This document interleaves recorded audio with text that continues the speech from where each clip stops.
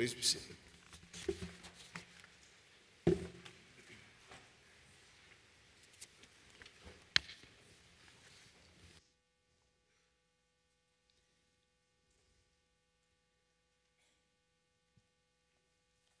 I always enjoy the last verse of that song. Then we shall be what we should be when we would be what we could be. If we were, then would be. So, or something like that.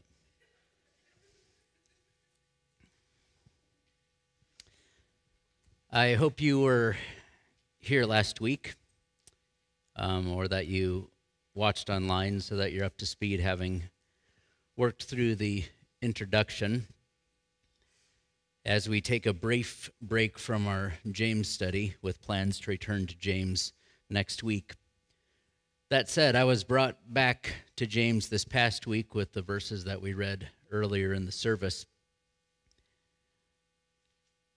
As I sometimes do, share with you all that there are times where I'm really put through the ringer with something that what I'm going to preach about on Sunday mornings, and this past week has been one such instance where I've been routinely perplexed by instances that came up before me. I've interacted with some of you about this. I wrote about this some in the At Calvary column. I was actually quite encouraged by the board, the Sunday school board over there. Keep the sun in your eyes, and that was helpful. Everyone is different in how we respond to the stresses that are brought about by life. I recall being in college with a group of fellow college students who were tasked with a ministry assignment, and we were driving to that location in a vehicle that was owned by the school, and the car died. And so we were stranded somewhere in Chicago with a vehicle that did not belong to us. My most vivid memory of the whole event was this guy who was a missionary aviation major, and so that's what he was going to school for. But the car died, and we're sitting there wondering, well, what are we going to do? And this guy, what sort of guy was it? He was a guy who in college had a multi-tool on his belt. Perhaps that was you, where you never know. You strap it on each morning, not really sure what you're going to do. You might be that one to sit down and be like, oh, this thing's got a wiggle on it.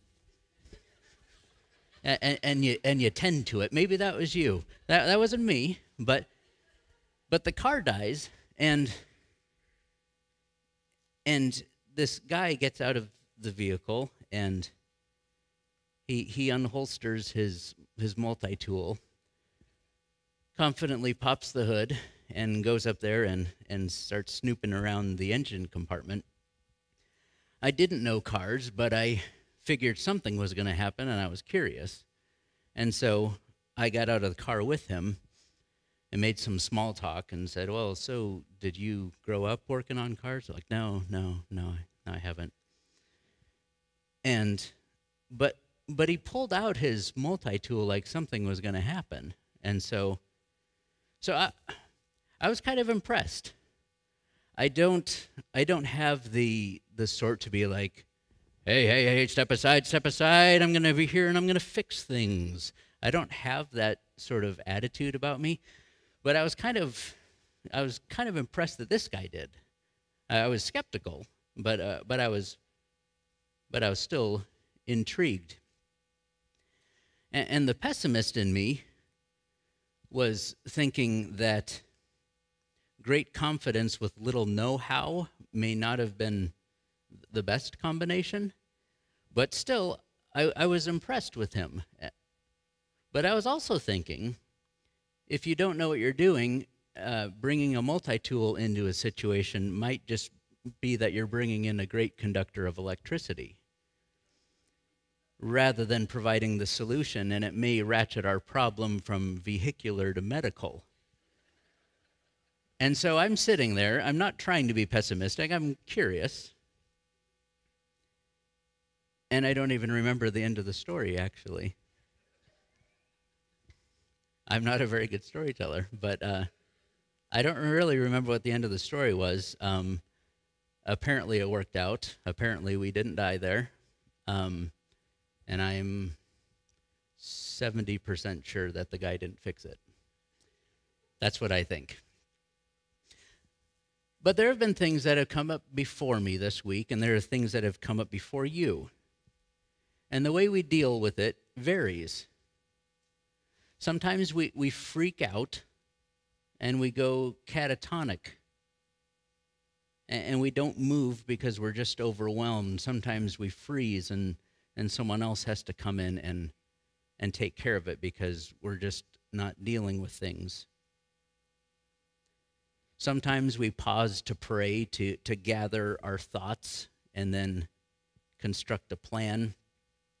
And sometimes we just jump into the situation, confident we're going to make the right decision and figure it out. And all of us do this at different times to one degree or another.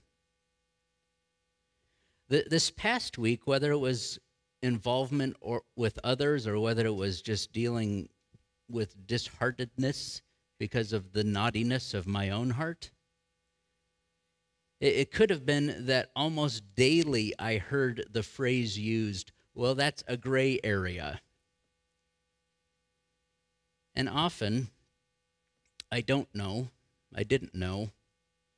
what was the right thing to do. Something comes up, I don't know the right thing to do. I don't know how to advise you on what is the right thing to do. And unsure of the decision to make, even though I know I need to do something.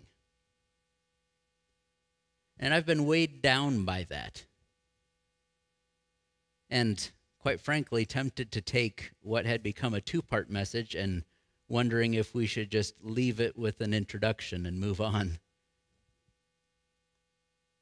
Yet one morning earlier this week, the verse popped into my head. If any of you lacks wisdom, let him ask of God. Haven't we heard that before somewhere? Yeah. And when I pause and ask for such help, I do much better than when I just react. I don't need to go back and listen to a sermon. I just need to hide God's word in my heart and then see that his word will not return void, but it will accomplish the purpose for which it was sent.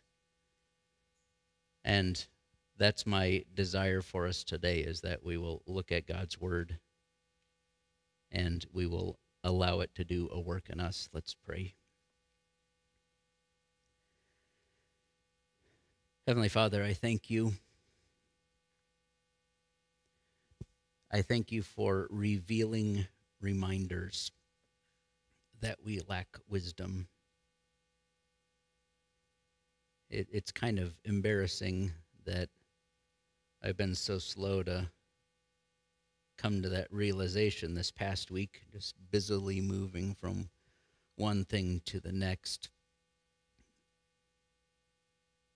not considering you, even though I'm here studying your word, but end up carrying around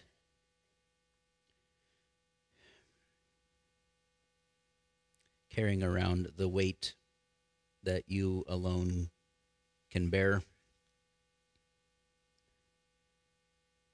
As all of this kind of came about thinking about Father's Day, I pray for the dads that the burdens that are on dads, not to take anything away from the ladies or the moms, but just with the burdens of life. that you alone are the one who can bear them. I thank you that you will impart your wisdom to us when we ask you.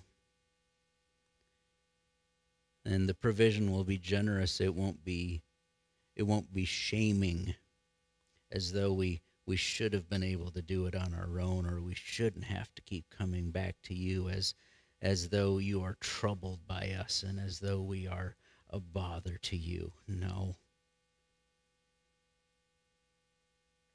Keep us, Lord, keep us cleaving to thyself and still believing. Continue to teach us through your word, we ask. Help me to communicate clearly, I pray. In the name of Jesus, amen.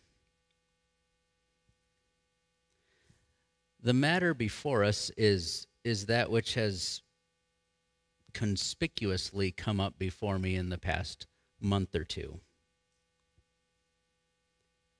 And then in the past couple of weeks, the Southern Baptist Convention had their meeting and voted on some matters that many regard simply as operational, elective, when they are in fact doctrinal. We discussed some of that last week. There are many areas which we consider to be gray matters, that which we cannot speak to definitively because the Bible does not speak explicitly to them. That's our thought. Alcohol is one such issue, and I'm aware of the fact that me even mentioning that has made some people uncomfortable, that I even broached the subject. But I remember an instance being involved in an organization, and this organization had a very firm position opposed to alcohol. I didn't have a problem with their stance, but I wondered about the reasoning behind it so that I could be supportive.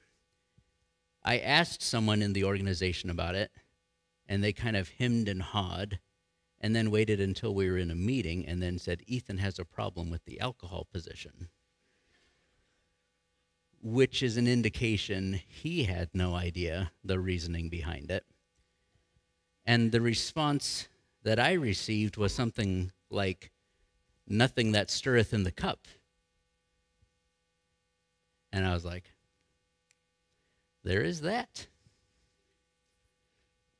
Kelsey, you would understand being in this situation, wouldn't you? Besides the fact that you don't want me to point you out in front of everybody. But you would understand, right? Because somebody says something, and they're like, nothing that stirreth in the cup. And it's one of those statements that is supposed to be an explanation, and you're just sort of like, but did you consider this? How much would a woodchuck chuck if a woodchuck could in fact chuck wood? As if that was going to somehow be a contribution as well, which was to say that I had no idea what he meant, other than I probably shouldn't ask. And it was quite some time later that I discovered that I'd been King James'd, sort of. It was just sort of like it was just a statement that was made that was supposedly a standalone explanation all in once, but I didn't get it. But here's the thing. The Bible, I'm just making an example here, the Bible affirms alcohol's benefits, and it repeatedly warns about its misuses. So the rule follower in us says, well, is it okay or not? And here's the answer. It's okay for some, and it's totally not okay for others. But is that a satisfactory answer? Not for many people, because it's quite gray. Personally, I avoid alcohol. It's not because I think it's evil, but it's because I'm afraid I'd like it. And right now, I'm not taking applications for acquiring a problem. And so there are some warnings, and so I'm just avoiding it to be careful. Does the Bible speak to the issue of alcohol? Yes. Does it give a thou shalt not to it? No, it doesn't. Does the Bible provide principles to guide, govern, and aid in operating with discernment? Absolutely. Obey the laws of the land. Don't get drunk. Govern yourself in a way that honors the Lord. So really, when it comes down to it, we are not freed for everyone to do what is right in their own eyes.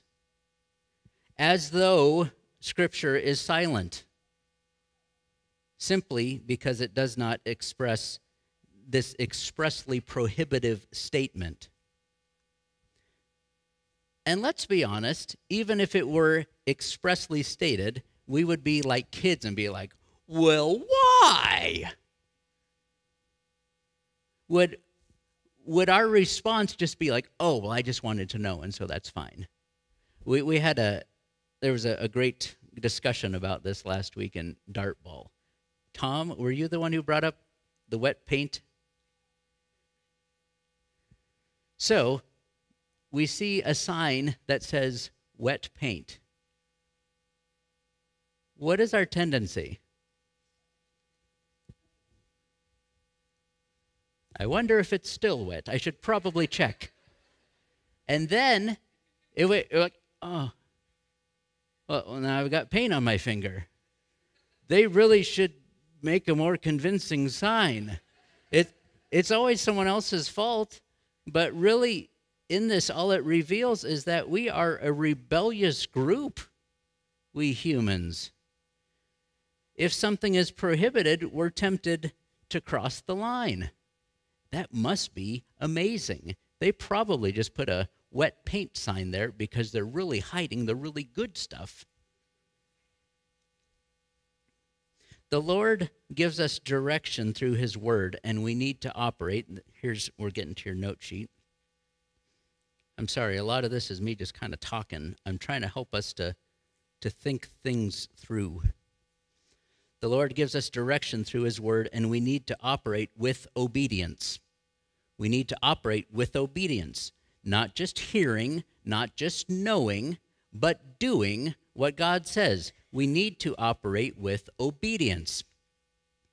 We need to operate with obedience in accordance with your conscience. With your conscience. That we must seek to keep sensitive to the Holy Spirit, not callous. How do we make our conscience calloused? By violating our conscience. 1 Corinthians 8 speaks about curbing my personal Christian liberties and to operate according to conscience. There are things that are not prohibited by Scripture. That's not we don't have a blank slate here. They're not prohibited by Scripture, but what's the first point? We have to obey. So when God says something, we have to obey. And then operate in accordance with your conscience. It may be okay for someone else, but if it doesn't set right with me, then it's not okay. And it would not be right for me to violate my conscience by doing it. And it would also, here's the kicker, it would also not be right for me to impose my stance on someone else. Because there will be variance in the conclusions I come to versus what others do. The Lord gives us direction through his word. We need to operate with obedience in accordance with your conscience and with wisdom. With wisdom, which we are to seek and receive from God. Wisdom is sound knowledge applied to the living of life, but you can't supersede wisdom by being smart. Wisdom is sought and received from God. With obedience, in accordance with your conscience, with wisdom, with dependence upon God throughout. not with liberated autonomy, I can do whatever I want. No, lovingly, dependently tethered to him. Unfortunately, gray areas often become battlegrounds on which we differ on certain perspectives, and we wish to portray them with black and white clarity. This is what I think, and therefore everyone needs to come to the same conclusion. They need to have the same conviction. And in doing so, we tend to overstate things in order to really make our point, because it's really not gray, it's entirely black and white, and we end up overstating our point and pridefully make these litmus tests for fellowship. And we have seen much of this in recent years. And the result has not been simplicity and clarity and peace, but it has been fear, judging, and disunity. And that is not of the Lord, according to 1 Corinthians 14:33.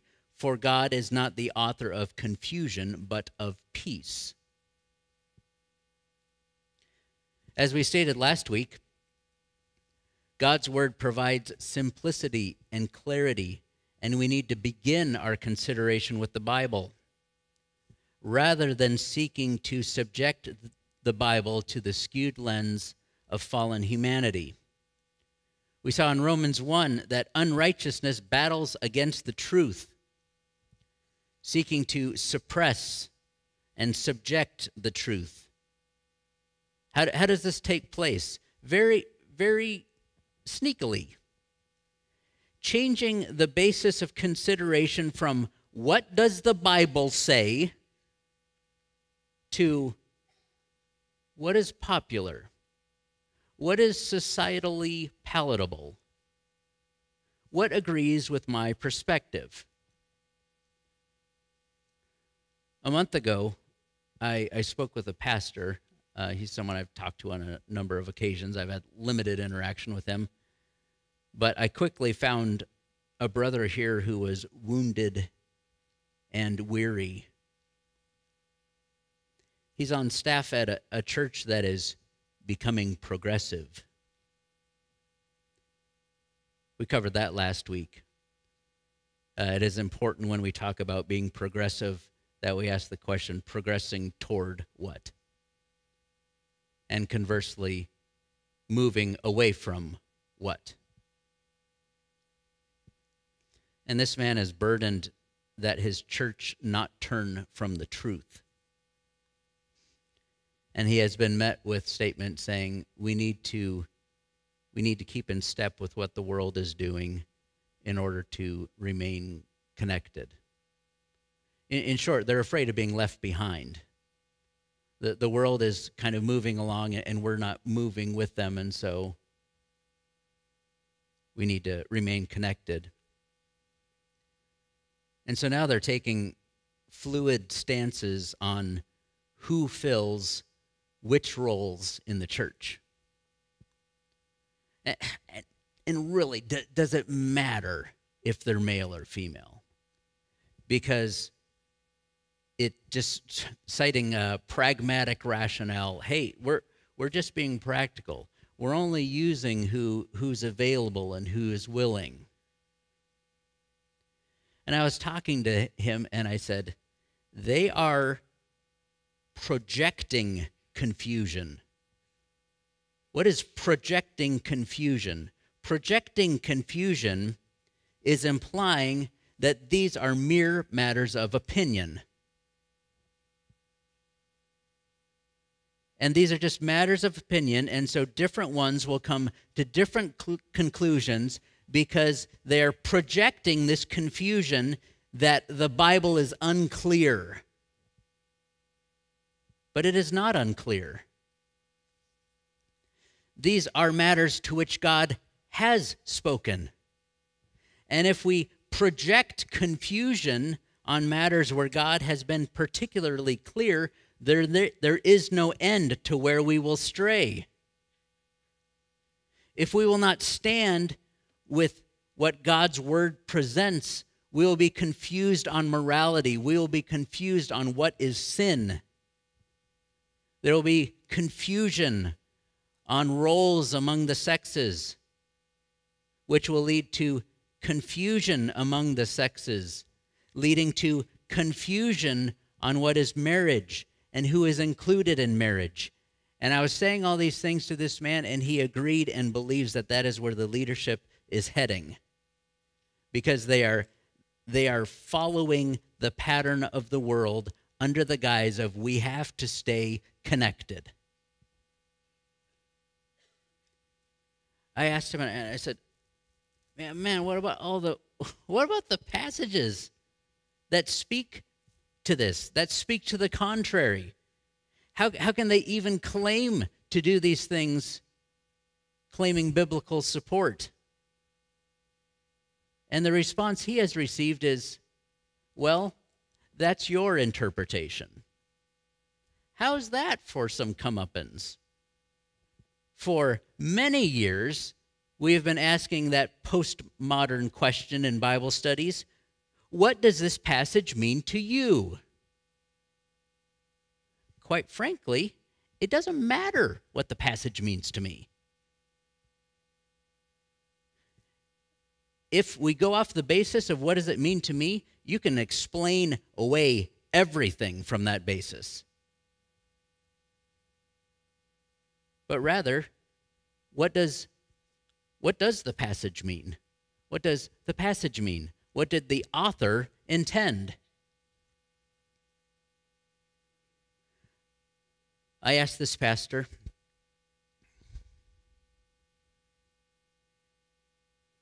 why are those passages that speak clearly to the matter discounted as that's your interpretation? Why is the same not applied to discount their interpretation? Why does their interpretation trump what has been widely understood throughout biblical history? Any guesses on what the follow-up to that is? The response he received is, we have the votes. This is the direction we're going. Dear people, I'm not talking about society. I'm not talking about Democrats. I'm not talking about Republicans. I'm talking to the church. What I'm talking about is the church. We need to cling to what is true, to what is good. And we need to abhor what is evil. We need a sign. Just to be clear. Thank you, Baba. Truth established by votes. Truth dictated by pragmatism, whatever works. Truth that is subjected to what's popular, what will draw a crowd, what will bring in money, what will bring in workers. No. That's backwards. That is projecting confusion when God has spoken. That is suppressing the truth and unrighteousness. Romans 1:18, suppressing the truth. And this is happening in a non-denominational church. I'm not going to tell you where because it doesn't matter, but this is our camp, dear people. These ones who claim to believe the Bible. But when efforts are made to remove a subject from theological consideration, to imply that God has nothing to say about the matter, when he has spoken, when that is done, these are not true things I'm saying. This is always very confusing. When that is done, there are few, if any, courses of actions that are impermissible. Even if we claim them to be Christian because I'm a Christian and I'm okay with it and therefore it's Christian. No. If there is no standard to which we must adhere, and what I mean a real standard. Do you know what a real standard is? Do you know what a real parent with real standards says now and then? No. A real standard actually says no to something. Believing everything and believing nothing are the same. Standards will say that this is not okay. This is in bounds. This is out of bounds. If there is no clear word on the matter, then who can ever say that the resulting decision is wrong? I'm taking you just through this logically. Because all of a sudden, nothing is simple. Nothing is clear. And where have we got? Nothing is true. All truth is subjective, right? That is not true. Dear people, everything is not legalism. Everything is not legalism simply because we adhere to a standard. Also, not everything is gray. Order is a good thing. Value accompanies order. Value accompanies order, and disorder, or to discount something by saying it doesn't matter, undermines value. Value accompanies order, disorder undermines value. I was thinking about the early practice of reading Scripture from a scroll, and I was wanting us to walk our way through a passage today by covering a few chapters and making some simple observations, observing the order and the value that is communicated in the order. And in the process, because you haven't been refreshed yet, but in the process, to be refreshed by the clarity the Word of God provides, to sit up and take notice. That's why we routinely stand for the reading of God's Word. Why? Because it's important. Because God is talking. And so we stand up and we take notice and we conclude with the word of the Lord and the response of thanks be to God. And I know you're already settled, but here I'll give you some directions here. We're going to be standing up here. Turn with me to Genesis chapter 1. That's on the first page. That's a real Bible. If you're at the table of contents, keep going.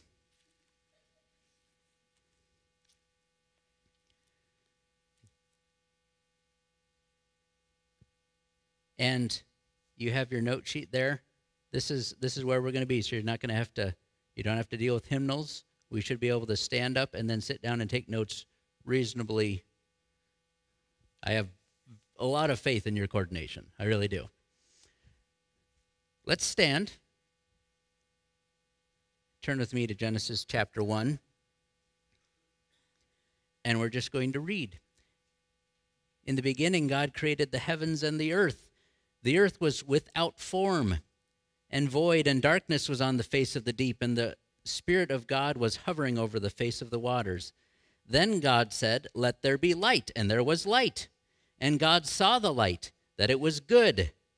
And God divided the light from the darkness. God called the light and the darkness he called night. Or he called the light day, and the darkness he called night. So the evening and morning were the first day. Then God said, "Let there be a firmament in the midst of the waters, and let it divide the waters from the waters."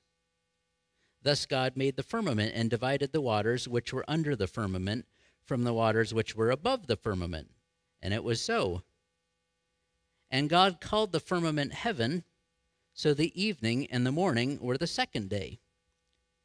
Then God said, "Let the waters under the heavens be gathered together in one place, and let the dry land appear." And it was so. And God called the dry land earth, and the gathering together of the waters he called seas.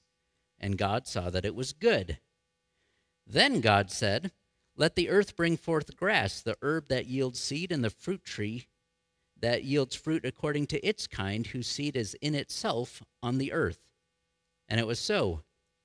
And the earth brought forth grass, the herb that yields seed according to its kind, and the tree that yields fruit, whose seed is in itself according to its kind. And God saw that it was good. So the evening and the morning were the third day.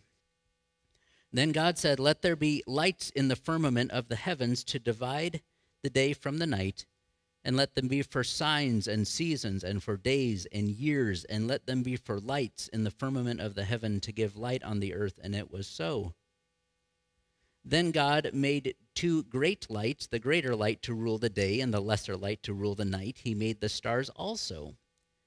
God set them in the firmament of the heavens to give light on the earth, and to rule over the day and over the night, and to divide the light from the darkness. And God saw that it was good.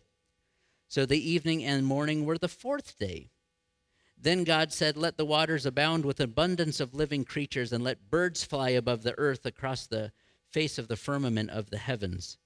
So God created great sea creatures and every living thing that moves, with which the waters abounded, according to their kind, and every winged bird according to its kind. And God saw that it was good.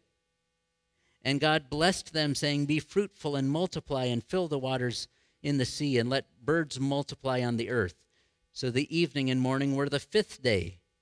Then God said, "Let the earth bring forth the living creatures according to its kind, cattle and creeping thing, and beast of the air, each according to its kind." And it was so. And God made the beast of the earth according to its kind, cattle according to its kind, and everything that creeps on the earth according to its kind. And God saw that it was good. Then God said, "Let us make man in our image, according to our likeness. Let them have dominion over the fish of the sea, over the birds of the air, and over the cattle, over all the earth, and over every creeping thing that creeps on the earth." So God created man in his own image. In the image of God he created him. Male and female he created them. Then God blessed them, and God said to them, "Be fruitful and multiply. Fill the earth and subdue it. Have dominion over the fish of the sea, over the birds of the air, and over every living thing that moves on the earth." And God said, "See, I have given you every herb that yields seed, which is on the face of the earth, and every tree whose fruit yields seed. To you it shall be for food. Also to every beast of the earth, to every bird of the air, and to everything that creeps on the earth, in which there is life, I have given every green herb for food." And it was so. Then God saw everything that he had made, and indeed it was very good. So the evening and morning were the sixth day. This is the word of the Lord. Thanks be to God. You may be seated.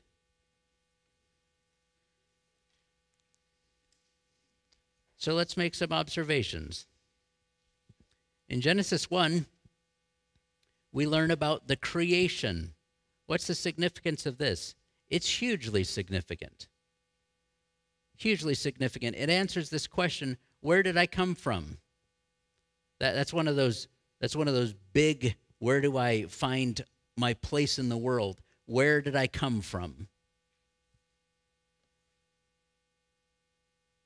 We learn that the creation was miraculous. The creation was miraculous. It did not come about through natural processes. And miraculous does not mean improbable or statistically unlikely. The creation was miraculous, not improbable. Another observation, God did it. God did it. Not some other force, not some other process. God did it. And it was good. Verse 10, 12, 18, 25, and very good in verse 31. Actually, verse 4 also said, God saw the light that it was good. So you can add to that. It was good. That's an observation. That's God making an assessment. That's also a declaration from God that it was good. And we learn about man. So with creation, we learn, okay, where did I come from? When we learn about man, who am I? Who is man? Man is made in the image of God.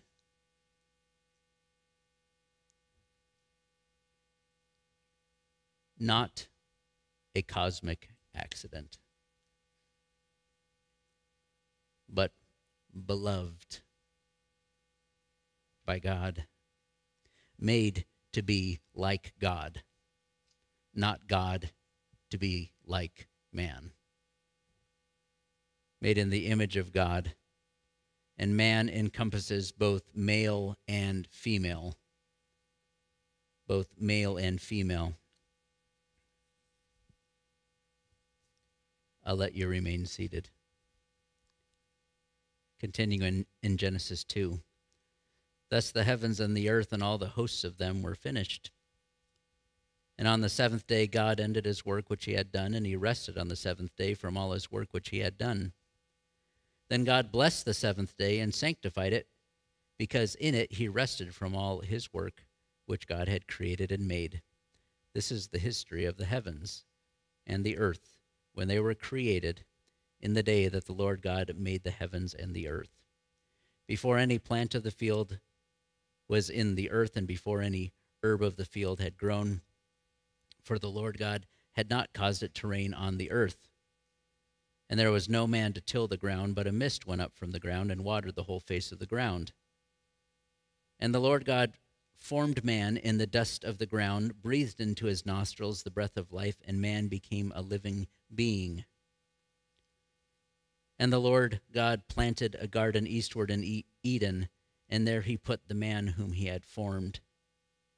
And out of the ground the Lord God made every tree grow that is pleasant to the sight and good for food. The tree of life was also in the midst of the garden, and the tree of the knowledge of good and evil. Now a river went out of Eden to water the garden, and from there it parted and became 4 river heads. The name of the first was Pishon. It is the one which skirts the whole land of Havilah, where there is gold, and the gold of that land is good. Bdellium and the onyx stones are there. The name of the second river is Gihon, which is the one which goes around the whole land of Cush. The name of the third river is Hiddekel, which is the one which goes toward the east of Assyria. The fourth river is the Euphrates. I will pause to say that the next time I read that, all of those words will probably be pronounced differently, but try not to notice. Verse 15, Then the Lord God took the man and put him in the garden of Eden to tend and keep it. And the Lord God commanded the man, saying, Of every tree of the garden you may freely eat, but of the tree of the knowledge of good and evil you shall not eat, for in the day that you eat of it you shall surely die. And the Lord God said, It is not good that a man should be alone. I will make him a helper comparable to him. Out of the ground the Lord God formed every beast of the field and every bird of the air, and brought them to Adam to see what he would call them. And whatever Adam called each living creature, that was its name. So Adam gave names to all the cattle, to the birds of the air, and to every beast of the field. But for Adam there was not found a helper comparable to him. And the Lord God caused a deep sleep to fall on Adam, and he slept, and he took one of his ribs and closed up the flesh in its place. Then the rib which the Lord God had taken from man he made into a woman, and he brought her to the man. And Adam said, This is now bone of my bones and flesh of my flesh. She shall be called woman, because she was taken out of man.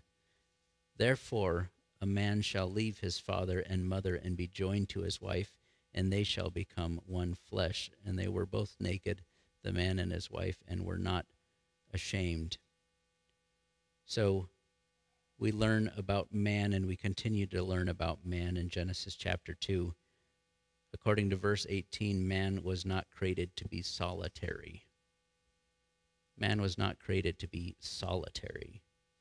to be independent, to be isolated, not to be independent from others, and certainly not to be independent of God. God is one, yet an us. Genesis 1. Man is created in the image of God, in similitude to God. Therefore, man is to be an us. Man was not created to be solitary. Woman is an equal. She is an equal, comparable, comparable, a helper, a helpmeet, a counterpart. It is not good that man should be alone. And then God goes about and makes a provision for a helpmeet. It comes right after the direction on how to avoid sinning. The helper seemingly being a helpful provision to avoid sin. Man was not created to be solitary. Woman is an equal, and marriage is here established by God. Verse 24, marriage is here established as described there in verse 24. One man, one woman, the two becoming one flesh. Genesis chapter 3. This is God speaking. Take note. Now the serpent was more cunning than any beast of the field which the Lord God had made. And he said to the woman, has God indeed said, you shall not eat of every tree of the garden? And the woman said to the serpent, we may eat the fruit of the trees in the garden, but of the fruit of the tree which is in the midst of the garden, God has said, you shall not eat it, nor shall you touch it, lest you die. Then the serpent said to the woman, you will not surely die. For God knows that in the day you eat of it, your eyes will be open, and you will be like God, knowing good and evil. So the woman saw that the tree was good for food, that it was pleasant to the eyes, and a tree desirable to make one wise. She took its fruit and ate. She also gave to her husband with her, and he ate. Then the eyes of both of them were opened, and they knew that they were naked, and they sewed fig leaves together and made themselves coverings. And they heard the voice of the Lord God walking in the garden in the cool of the day, and Adam and his wife hid themselves from the presence of the Lord among the trees of the garden. Then the Lord God called to Adam and said to him, where are you? And he said, I heard your voice in the garden, and I was afraid because I was naked, and I hid myself. And he said, who told you that you were naked? Have you eaten from the tree which I commanded you that you should not eat? Then the man said, the woman whom you gave to be with me, she gave me of the tree, and I ate. And the Lord God said to the woman, what is this you have done? The woman said, the serpent deceived me, and I ate. So the Lord God said to the serpent, because you have done this, you are cursed more than all cattle and more than every beast of the field. On your belly you shall go, and you shall eat dust all the days of your life. And I will put enmity between you and the woman, and between your seed and her seed. He shall bruise your head, and you shall bruise his heel. To the woman he said, I will greatly multiply your sorrow and your conception. In pain you shall bring forth children. Your desire shall be for your husband, and he shall rule over you. Then to Adam he said, because you have heeded the voice of your wife, and have eaten from the tree of the knowledge, from the tree of which I commanded you, saying, you shall not eat of it. Cursed is the ground for your sake. In toil you shall eat of it all the days of your life, both thorns and thistles it shall bring forth to you, and you shall eat the herb of the field. In the sweat of your face you shall eat bread till you return to the ground, for out of it you are taken. For dust you are, and to dust you shall return. Genesis 3. verse 1, Satan addressed the woman. Satan addressed the woman. This is just an observation, but you have the poster boy for problems with authority. Appears to be bucking the system that God established and approaches the woman about something that God told Adam. The woman responded, and in saying that, the woman responded, the woman stepped up. The woman stepped up and responded. There in verse 6, we see that the man stood there. The woman stepped up, the man stepped back. Verses 9 and 11, God approached who? The man. So God still operates in accordance with the order he has established, even though Adam and Eve did not operate according to it. God continued to operate according to the order he had established. The man blames the woman, even tries to implicate God, the woman whom you gave to be with me. The woman blames the serpent. And then in verse 16 it says that the woman will desire the position of the man. The woman will desire the position of the man. But as we've already observed, the order remains established. It says there, your desire shall be for your husband, and he shall rule over you. You're going to want that role, but that's his role. Even after sin, God still approached the man for an accounting.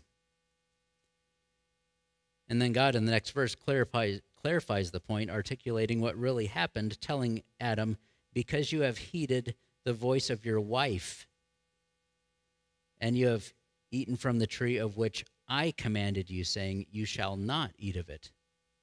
So the man listened to, the man regarded, the man obeyed the woman rather than God.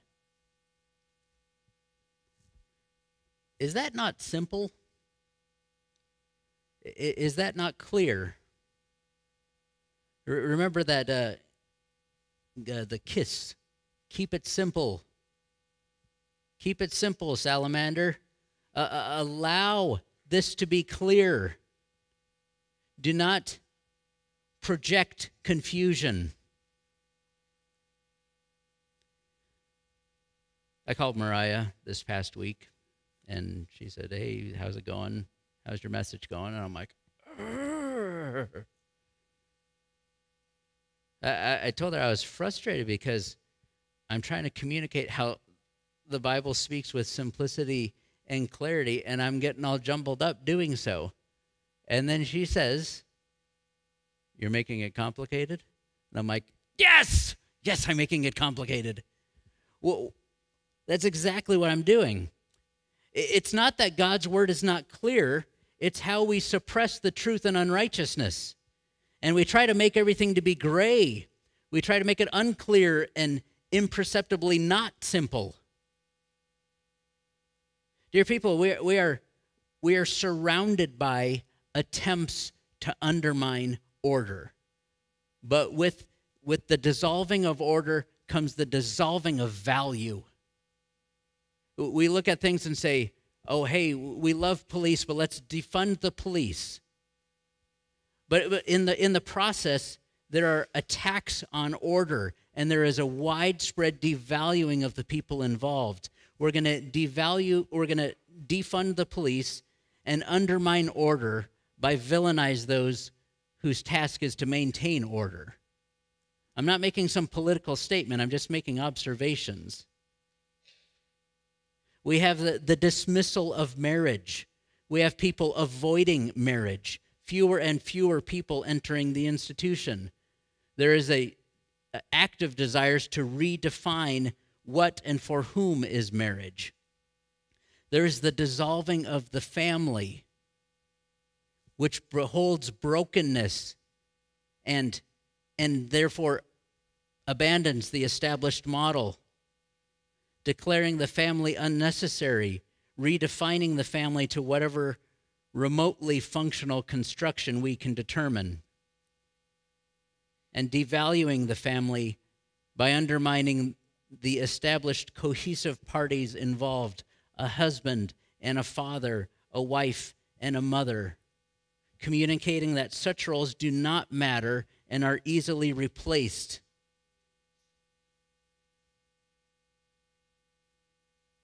I will make this point, dear people. That's the way you demoralize people. I gave the example last week about when Mariah and I were freshly married, and every night she was just making lovely meals. And she said, "What would you like tomorrow?" And I said, "I don't know, just maybe like macaroni and cheese, just something I don't have to appreciate." For the record, I really like macaroni and cheese. I had explained that to one of you afterwards. I really do like macaroni and cheese. And for the record, Mariah makes a phenomenal homemade macaroni and cheese, but that's not at all the point. But what was it? When we say, I want something that doesn't matter, it devalues that thing. Something that does not have to be appreciated. I'll also make this statement. Men are quite disinclined to step into a role that is already being occupied.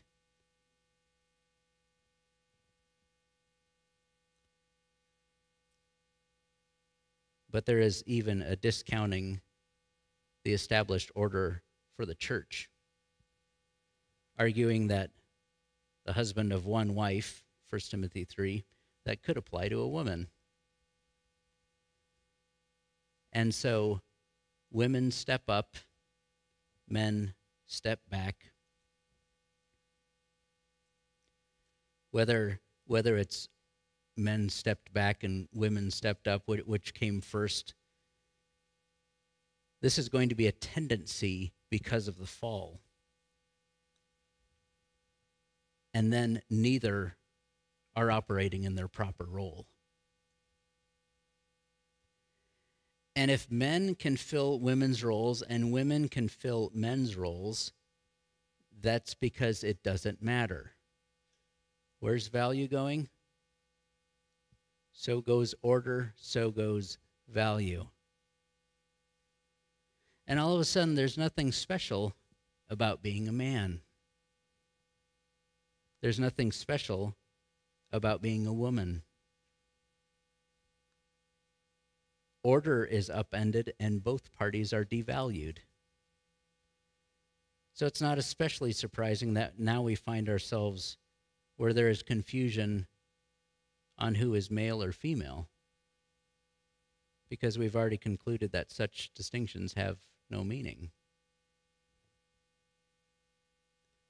I'm not making a political statement here.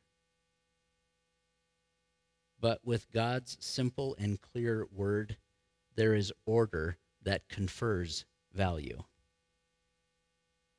And we depart from it to our own demise. I'll tell you this now that I'm done, but we could have just closed in prayer after Frank's prayer, because that was great. We read this past week, Deuteronomy 30, verse 11, "For this commandment which I command you today is not too mysterious for you, nor is it far off." It's not that hard. It is not in heaven that you should say, "Who will ascend to heaven for us and bring it to us that we may hear it and do it?" Nor is it beyond the sea that you should say, "Who will go over the sea for us and bring it to us that we may hear it and do it?" But the word is very near you, in your mouth and in your heart, that you may do it. See, I have put before you life and death, life and good, death and evil. And that I command you today to love the Lord your God, to walk in his ways, and to keep his commandments, his statutes, and his judgments, that you may live and multiply, and the Lord your God will bless you in the land which you go to possess. But if your heart turns away so that you do not hear, and are drawn away and worship other gods and serve them, I announce to you today that you shall surely perish. You shall not prolong your days in the land which you cross over the Jordan to go in to possess. I call heaven and earth as witnesses today against you, that I have set before you life and death, blessing and cursing. Therefore choose life, that both you and your descendants may live, that you may love the Lord your God, that you may obey his voice, that you may cling to him, for he is your life and the length of your days, that you may dwell in the land which the Lord swore to your fathers, to Abraham, Isaac, and Jacob, to give them. This is the word of the Lord. Will we say, thanks be to God, or will we say, as we just read also in Deuteronomy, or will we say, like, yeah, but this is the word of the Lord. Thanks be to God. I'm looking for direction. Let's pray. Heavenly Father, you're so good. You have made things such that you will communicate with us in a way that we can understand. And so I pray that our desire would be just to understand rather than to make this complicated in order to fit into something else. Therefore, my beloved brethren, be steadfast, immovable, always abounding in the work of the Lord, knowing that your labor is not in vain in the Lord. Go in peace in the name of the Father, and of the Son, and of the Holy Spirit. Amen. Thank you, Joe. Sorry, Joni. I didn't mean to give you the hold it finger. Two quick things. One is that the love offering for the Honeybines to help them with their travel expenses and to settle in Racine for a time, then those, if you came prepared for that, the ushers will wait on you just as you exit to receive that offering for the Honeybines. And then secondly, if there are some strapping, I'm going to say that after this message, I'm looking for some men. Women, don't make us look bad by jumping in on this. Guys, there's a vacancy. We need help setting up a platform for VBS. And so if we could have some workers, that would be appreciated. Thank you. We are dismissed.